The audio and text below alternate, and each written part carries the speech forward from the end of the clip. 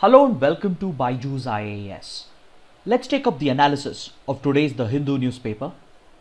The Indian Council of Medical Research is looking to launch the COVID-19 vaccine developed by Bharat Biotech known as Covaxin by the 15th of August. See, recently, the Hyderabad-based Bharat Biotech became the first pharmaceutical company of India to have developed a vaccine candidate for COVID-19 known as Covaxin. This indigenously developed vaccine candidate has shown a lot of potential to tackle COVID-19, and recently it has obtained the approval of the Drug Controller General of India to go for phase 1 and phase 2 of clinical trials. Even experts believe that Covaxin has shown sufficient potential to offer us immunity against COVID-19, but even before trials could begin, and even before its efficacy and safety could be tested through clinical trials, the ICMR has directed Bharat Biotech to complete the trials as soon as possible and launch the vaccine by the 15th of August. These directions of the ICMR has led experts and scientists to question whether such deadlines can be set for vaccine development. Because developing a vaccine, that too against an infectious disease, is going to be a time-intensive and resource-intensive exercise, because it has to be ensured that due process has been followed with utmost scientific rigor in order to test out the safety and the efficacy of the vaccine in a foolproof manner. See, it's a well-known fact that vaccine development takes months and years of effort, and for a number of diseases, a vaccine may never be found even after decades of effort, as seen in the case of HIV/AIDS. See, the biggest hurdle to successfully developing a vaccine is to conclusively prove the safety and the efficacy of the vaccine. And this can be done only through a scientific, rigorous and time-consuming exercise known as RCTs or randomized controlled trials. Over the last 3 months, we have spoken about RCTs sufficiently, and by now we know that these trials are a time-intensive and resource-intensive exercise, but they will help us in conclusively establishing the safety and the efficacy of the drug or the vaccine. See, Bharat Biotech obtained approval for phase 1 and phase 2 clinical trials just a few days back from the Drug Controller General of India. As of now, it has identified 12 hospitals across the country where the trials can be conducted, and currently it is in the process of obtaining the required clearances by the Ethics Committee. And once these required clearances are obtained, then it can begin the process of recruiting the volunteers at these identified test sites. Then, while recruiting these volunteers or test candidates, it has to be ensured that the sample size is as diverse as possible. And once these initial steps are completed, then phase 1 of the trial can begin, during which the possible side effects or adverse reaction of the drug or the vaccine is tested out on the test candidates who have voluntarily signed up for the clinical trials. Once the efficacy of the vaccine candidate is relatively established during phase 1 trials, the trials will progress to phase 2, during which the efficacy of the drug or the vaccine is tested out. In the case of a vaccine, efficacy is nothing but the ability of the vaccine candidate to help the test candidate to develop antibodies or immunity against the disease. In a number of cases, phase 1 and phase 2 of the trials do not provide conclusive results, and hence the trials progress to phase 3 and phase 4, which further ends up consuming more time and more resources. Then once the safety and the efficacy of the drug or the vaccine is established, the findings of these trials is thoroughly studied and analyzed, and they are finally published, and this data will be further peer reviewed for further scrutiny. So as you can see, the development of a vaccine and its trials through RCTs can be a very rigorous exercise that is based on strict scientific norms, and while following such due process, it might be hard or impossible to meet such unrealistic deadlines. However, the ICMR has clarified that the August 15th deadline is not a hard deadline, and it is just a tentative date by which ICMR is looking to introduce the vaccine into the market. But either ways, experts and scientists agree that such unrealistic deadlines cannot be set for vaccine development, as it could exert undue pressure on the pharmaceutical company. This could push the company to look for shortcuts during the trial process, and it might try to bypass scientific rigor and the due process, which might threaten the safety of the volunteers and the patients who might be administered with the vaccine. Any possible adverse reaction due to the failure to follow due process might cause the public to lose trust and faith in the system of modern medicine itself. So experts are of the opinion that the ICMR should realize that when it comes to vaccine development, there are no shortcuts. Next, we have an editorial on page number 6 related to the Enrica Lexie case. And we also have a related article on page number 8. See, yesterday, we spoke about the Enrica Lexie case in detail. We understood the background, we understood the ruling of the Permanent Court of Arbitration, and we also spoke about the maritime boundaries and jurisdiction as defined under the UN clause, and we also understood the impact of piracy in the Horn of Africa region and the impact of the redrawal of the high-risk area line closer towards the Indian coast. But today, we shall talk about the impact of the PCA's ruling in the Enrica Lexie case on India's interests, and we shall also understand the legal and diplomatic lessons that India needs to draw from the Enrica Lexie incident. See, as we discussed yesterday, the Permanent Court of Arbitration has held that both India and Italy have concurrent jurisdiction over the Enrica Lexie case, and both countries have the right to press criminal charges against the two Italian Marines. But the PCA has held that India's jurisdiction stands nullified because the Italian Marines enjoy immunity for being state representatives of the Italian government, and hence India loses jurisdiction over the case and it cannot proceed to press criminal charges against them. But please remember, the Permanent Court of Arbitration has not let the Italian Marines go free. It has only recognized that both countries had concurrent jurisdiction, but India's jurisdiction over the case has been nullified because of the immunity enjoyed by the Italian Marines. So this means that the PCA has recognized the jurisdiction of the Italian government over the case, and hence now Italy would be obligated to press criminal charges against the Marines and prosecute them as per Italy's domestic law.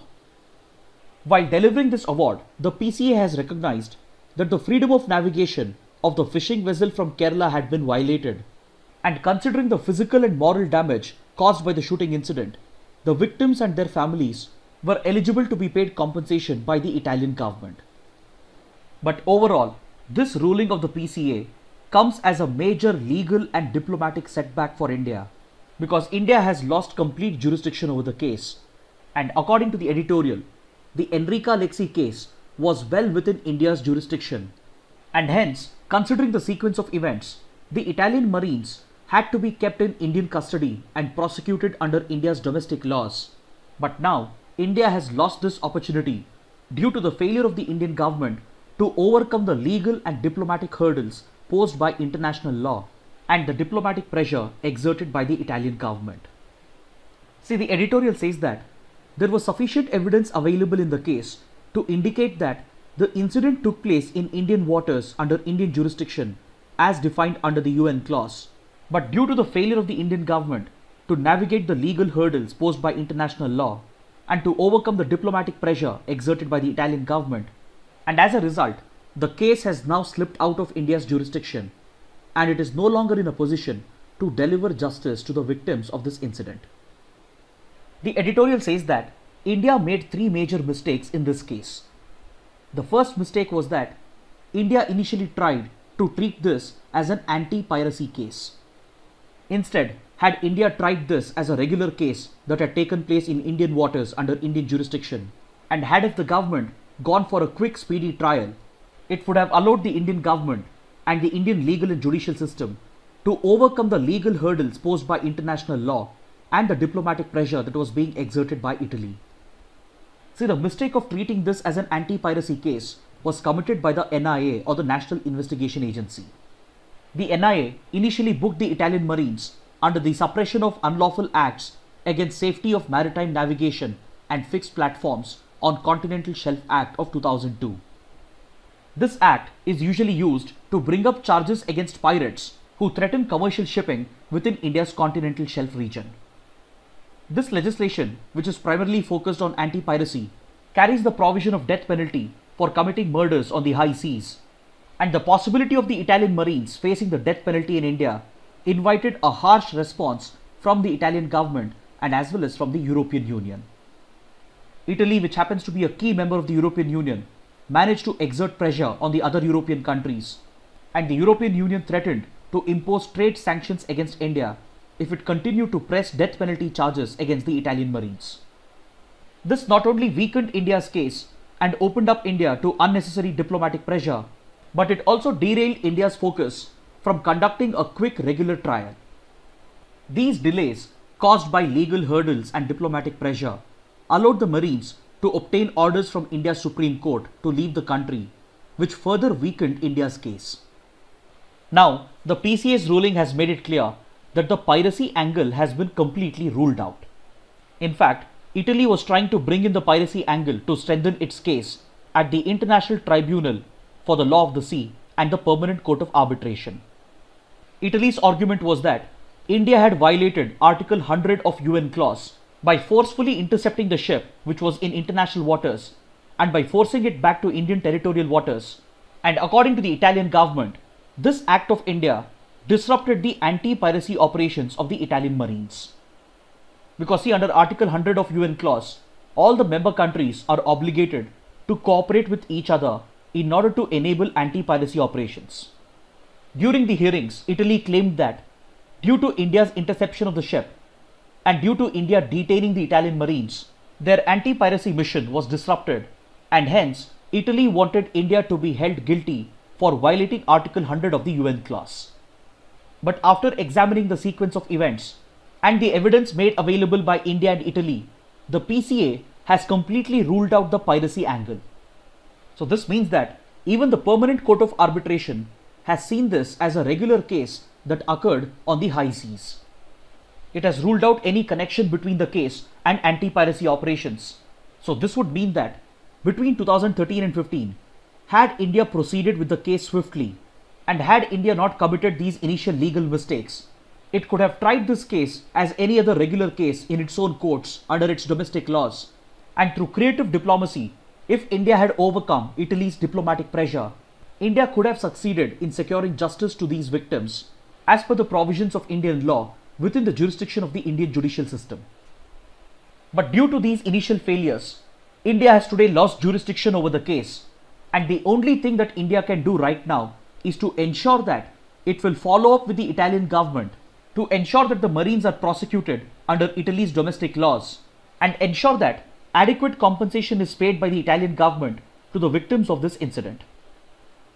Next, in a related article on page number 8, the government of India has informed the Supreme Court to close the pending case because India intends to respect the award of the PCA and abide by its instructions. See, under the UN clause, maritime disputes can be resolved under 4 different mechanisms. One of them is to bring up the dispute at the International Tribunal for the Law of the Sea, which is located in Germany.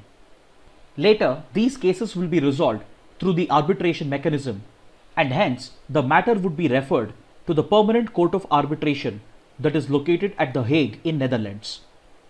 So after Italy brought up the case at the International Tribunal for the Law of the Sea, an ad hoc arbitration mechanism was constituted under the PCA. So a couple of days ago, the PCA's arbitration mechanism has delivered a ruling in the case which India has decided to respect and abide by. Hence it has asked the Supreme Court to close the pending case. See, the awards of the PCA are final in nature, but they are not binding on the member states. The award of the PCA is not binding on the member countries because the Permanent Court of Arbitration is not a court in the traditional sense, because it relies on the mechanism of arbitration. And moreover, the PCA is not a UN agency. Even though it enjoys the observer status at the UN, it is not an agency of the United Nations. Then the award of the PCA is final because there is no further appeal available after the ruling has been issued by the PCA. But despite this, India has decided to respect the award and abide by the award because it has binding obligations under the UN clause. Because the UN Convention on the Law of the Sea is a UN convention that has been signed and ratified by India, and any country would be obligated to uphold the convention because it is a part of international law.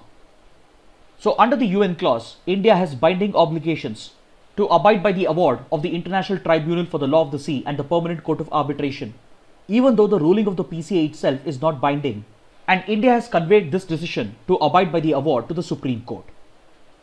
Legal and constitutional experts also believe that this decision of the Government of India is in line with India's constitutional obligations under Article 51. Because Article 51 mandates the Indian state to foster respect towards international law and fulfill India's treaty obligations and resolve and settle all disputes through peaceful arbitration. So in line with these constitutional commitments and in line with the binding obligations of India to UN clause, the Indian government has decided to respect the award of the PCA, and the same has been informed to the Supreme Court. This decision of the government also goes on to show that India is a very responsible power when it comes to respecting and upholding international law. In fact, respecting and upholding international law has always been a core foreign policy principle of the Indian government that dates back to the days of Prime Minister Nehru, and this has been religiously followed and adhered to by subsequent governments, including the current Modi government. Even when some of the decisions of international tribunals have gone against Indian interests, India has chosen to abide by the ruling as a mark of its commitment towards upholding and respecting international law. One such example would be India's decision to accept the PCA's ruling in 2014 related to the India-Bangladesh maritime dispute. When a maritime dispute had emerged between India and Bangladesh over the sovereignty of the New Moor Island and over the delineation of maritime boundaries and exclusive economic zone in the Bay of Bengal, both the countries had decided to approach the PCA as mandated by the UN clause. And in this case, the PCA ruled in favor of Bangladesh, and as per the ruling, India had to cede a part of its maritime territory to Bangladesh. But despite the unfavorable ruling, India decided to gracefully accept the award in the interest of friendly bilateral relations with Bangladesh, and as well as with regard to India's commitment to uphold and respect international law. In stark contrast to this responsible behavior of India, the other Asian power, that is China, has always shown disrespect towards international law. In a case related to the Scarborough Shoal dispute between China and Philippines, the PCA's ruling went in Philippines' favor, and instead of respecting the award and abiding by the award as a responsible power, China decided to reject the award of the PCA by stating that the PCA's ruling is not binding on it, but in the process, China blatantly let down its obligations to the UN clause.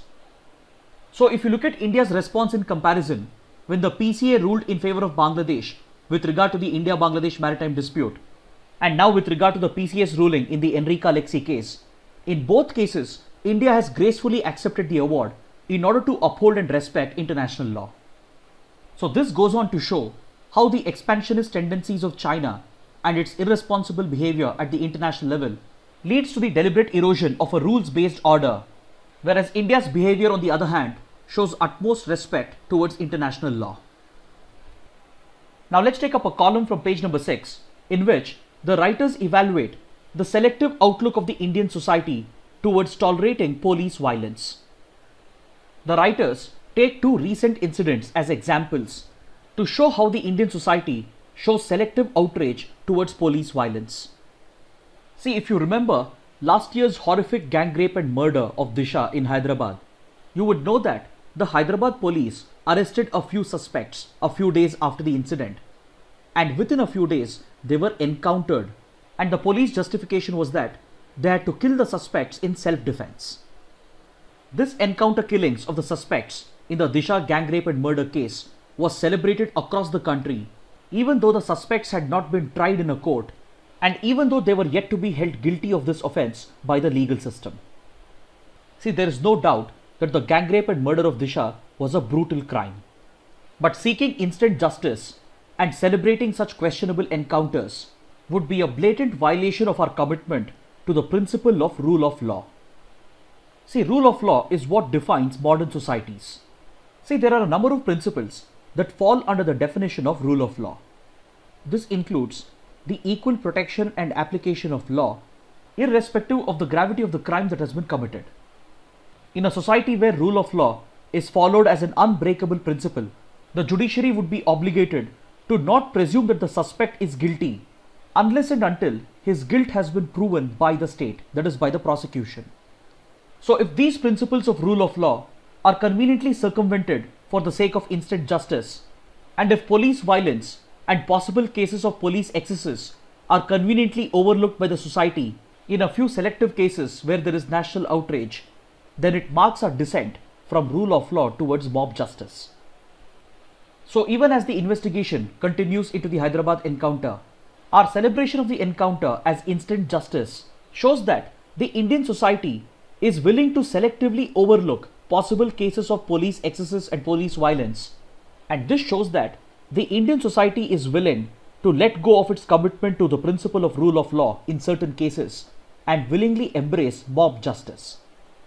The writers argue that it has been ingrained in Indian society and India's institutional culture and public culture to accept police violence and to overlook police excesses while dealing with suspected terrorists and suspected rapists. But on the other hand, the Thoothukudi incident has shown that the Indian society shows selective outrage against police violence and police excesses when the victims of these incidents are presumably innocent and not suspected terrorists or suspected rapists or the so-called anti-nationals. So it is this selective outlook of the Indian society towards police violence that is criticized by the authors, and they go on to argue that the commitment of the Indian society towards the principle of rule of law is not principled, and instead it is willing to accept and embrace mob justice and even tolerate police violence in few selective cases. The writers go on to highlight why it is absolutely essential to put an end to police violence and police excesses and uphold rule of law at any cost by citing some data that has been provided by the National Human Rights Commission and as well as by the National Crime Records Bureau. See, the NHRC data shows that over the last 3 years, around 5,300 complaints have been received that are related to custodial deaths. Even if a small percentage of these complaints are genuine, it goes on to show the gravity of the situation that we are dealing with. That data from the NCRB shows that between 2000 and 2018, around 1,727 custodial deaths have been formally registered as cases, and out of this, only 26 police officers have been convicted and held guilty. These alarming statistics show how India's criminal legal system has not just failed to prevent police violence and police excesses, but instead it has tolerated, nurtured, and even encouraged the police forces to resort to torture and violence. After the horrific Thoothukudi incident, we have discussed in multiple sessions how the Indian police have been nurtured and encouraged by the Indian society and by India's criminal legal system to resort to torture, violence and encounters as an investigative technique. So the writers say that if police violence has to be tackled, and if custodial deaths have to be prevented, and if the responsible police officers have to be held accountable, then the following measures need to be taken. First and foremost, the commitment of the Indian society and India's legal system towards the principle of rule of law should be principled and not on the basis of different cases. Second, India's criminal legal system has to be immediately reformed in order to plug the loopholes which are being exploited by the police forces. Next, the government should consider implementing a key recommendation made by the Law Commission of India with regard to custodial deaths. The Law Commission had said that in cases of custodial deaths, the burden of proof should be placed on the police forces. But this recommendation has not been implemented, and under the current system, the burden of proof lies on the prosecution to prove that the custodial death occurred due to police violence and police excesses. Next, it is high time for India to ratify the UN Convention Against Torture. India happens to be one of the very few countries in the world that are yet to ratify the UN Convention Against Torture, and this reflects very poorly on India's global image. Yes, India is concerned about the provisions of the convention being misused on geopolitical grounds to target India. Because see, India is dealing with multiple insurgencies and conflicts in Jammu and Kashmir, in the central and eastern parts of India, and as well as in the northeast of India. This might push countries that are hostile towards India to deliberately push charges of torture against Indian forces in order to corner India on geopolitical grounds. But this cannot be the sole reason for India's failure to uphold rule of law and for India's failure to prevent police violence and custodial deaths. Next, even though the Supreme Court has passed numerous guidelines that have been designed to prevent custodial violence and custodial deaths and hold the police forces accountable for their excesses, these guidelines are hardly followed, leading to the blatant violation of the rule of law. Then finally, the root cause for the impunity with which the police forces resort to torture and violence is their firm belief and conviction that they would be never held accountable for their excesses and crimes. So if this culture of violence has to be arrested, then what we need is immediate police reforms, which would not only hold the police forces accountable for their excesses, but should also make the police force a more humane force. Now let's take up the practice questions for today. In the context of cybersecurity, which of the following sectors or institutions qualify to be categorized under critical information infrastructure? Is it power grids and energy projects, or banking and financial services, or telecom and internet, or air and rail transport, or the Prime Minister's office, or the DRDO? Amongst the given options, all the 6 given sectors and institutions qualify to be categorized under critical information infrastructure. So the correct answer is option D. See, this image has been taken from the website of the National Critical Information Infrastructure Protection Center. See, this institution was set up in 2014 as per the provisions of the IT Act based on the recommendations of the National Cybersecurity Policy of 2013. This institution functions under the NTRO, or the National Technical Research Organization, which is the technical intelligence wing of RAW, or the Research and Analysis wing, which is India's external intelligence agency. The mandate of the National Critical Information Infrastructure Protection Center is to protect and defend India's critical information infrastructure. This is nothing but the IT infrastructure that forms the backbone of critical infrastructure sectors such as transport, which includes air transport and rail transport. It also includes power and energy sectors. It includes telecom and internet. It includes sensitive government departments and ministries such as the Prime Minister's office, the Ministry of Defense, the Ministry of External Affairs, etc. It of course includes the armed forces, the intelligence agencies as well. It also includes banking, financial services such as stock exchanges, insurance, and as well as strategic and public enterprises such as the DRDO, ISRO, etc. So the IT infrastructure, which forms the backbone of all these sectors and institutions, gets classified as critical information infrastructure, which is protected and defended by the National Critical Information Infrastructure Protection Center under the NTRO. This question has been asked because according to this article on page number 1, the Ministry of Power has decided to not import any power equipment from China due to concerns over its vulnerability to cyber attacks. This is because India and Western countries believe that Chinese power equipment come installed with backdoors, which could possibly allow China to execute cyber attacks on the country's power grid infrastructure by installing malware such as Trojans that could potentially lead to the collapse of the country's power grid. Now let's take up the next practice question. Consider the following statements with regard to the Nagarhole National Park. This protected area spans across Karnataka and Tamil Nadu. It is also a tiger reserve and a part of the Nilgiri Biosphere Reserve. It lies adjacent to the Bandipur National Park and both are separated by the Kabini Reservoir. Amongst the given statements, the first statement is incorrect. So the correct answer is option C, 2 and 3 only. See, the first statement is incorrect because the Nagarhole National Park is located only in Karnataka, not in Tamil Nadu. You can see in this map that the Bandipur National Park and Tiger Reserve and the Nagarhole National Park and Tiger Reserve are two important protected areas of Karnataka that are a part of the Nilgiri Biosphere Reserve of the Western Ghats. Along with Nagarhole and Bandipur, the Nilgiri Biosphere Reserve includes the Mudumalai National Park in Tamil Nadu and the Wayanad Wildlife Sanctuary in Kerala.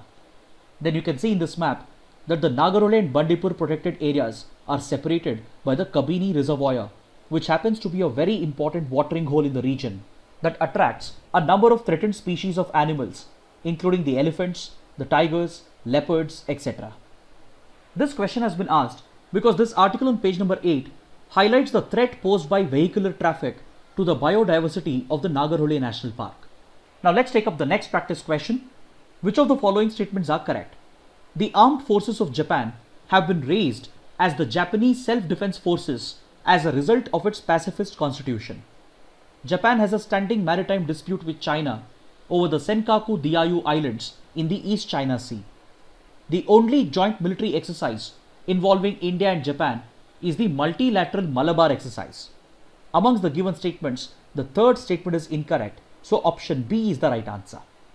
See, after Imperial Japan was defeated in the Second World War, the United States forced Japan to adopt a pacifist constitution which mandates Japan to renounce war as a means to settle international disputes, and it disallows Japan from developing and deploying any offensive armed forces.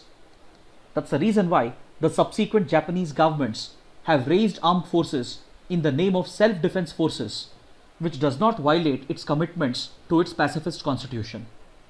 But the third statement is incorrect because India and Japan have a number of joint military exercises.